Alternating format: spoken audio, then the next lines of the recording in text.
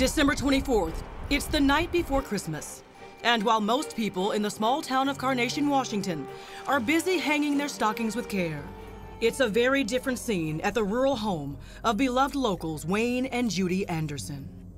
Shortly after 5 p.m., dispatchers at the Kane County Sheriff's Office receive this chilling call.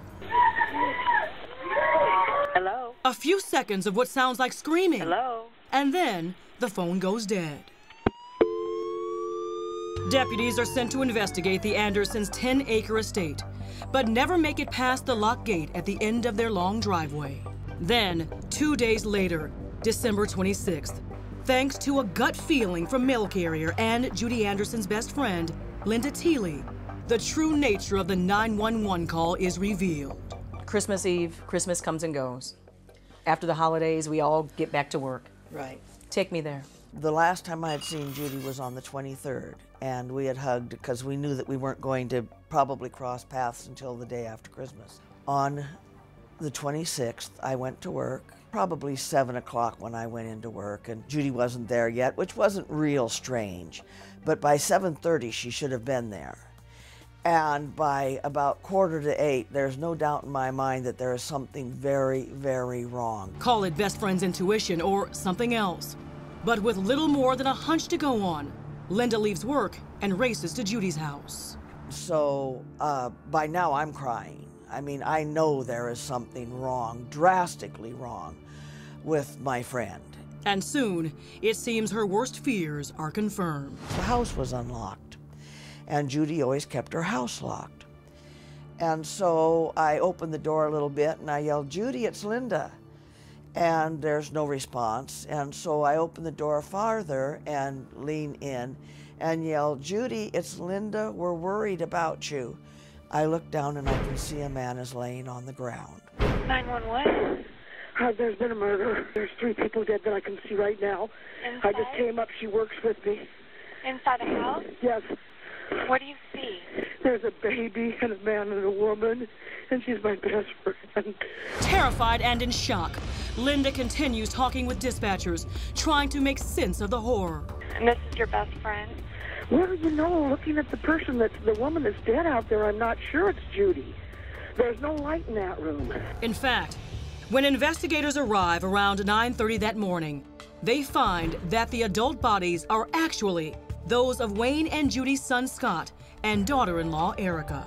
The baby boy, their 3-year-old son Nathan, still clutching his mother's chest. Sadly, beneath Erica's body, apparently huddled for safety, they find a 4th victim, 5-year-old daughter Olivia. All 4 members of the family have been shot through the head. It is one of the most heinous crimes former County Prosecutor James Conant has ever seen. There was very little sign of struggle. Scott Anderson had taken his boots off and they were lying at the foot of the couch. And so it wasn't as if somebody had been ambushed when they walked in. And it's about to get even more unbelievable. I was called in the early morning hours the day after Christmas. The first call I received from the sergeant who was presiding over the crime scene that morning was that there were 4 dead bodies in a home. A short time later, just about the time I was en route to the crime scene, we learned that there were actually 6 bodies. Hidden in a shed behind the house, officers find the bodies of Wayne and Judy Anderson. Like the others, they have been shot to death.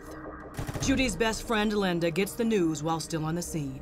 While we're in the squad car, the police radio comes on, and they used something like, he said something like L6 or something like that. And the detective immediately moved to turn off the radio. And I said, "They found more bodies, didn't they?" And he says, "Yes." He says, "This is the worst murder case I have ever been on." I just cried. Across town, Erica's mother, Pamela Mantle, is just getting the news. She last spoke with her daughter as she was leaving for the Andersons 2 days before. The thought of my daughter walking in there thinking she's, you know, going to her in-laws, everybody's having a great time. She was in a wonderful mood, and it's just like so shocking. You can't digest it or get it through your head that these people, you're not going to see them again. Because they were just here, you know. With 6 bodies and no suspects, investigators begin scouring for leads. Did the killer or killers know the family, or was this the work of a random spree killer who could be looking for their next victim? As it turned out, police would not have to look far for clues. Coming up, a shocking confession and Nathan was shot by this man.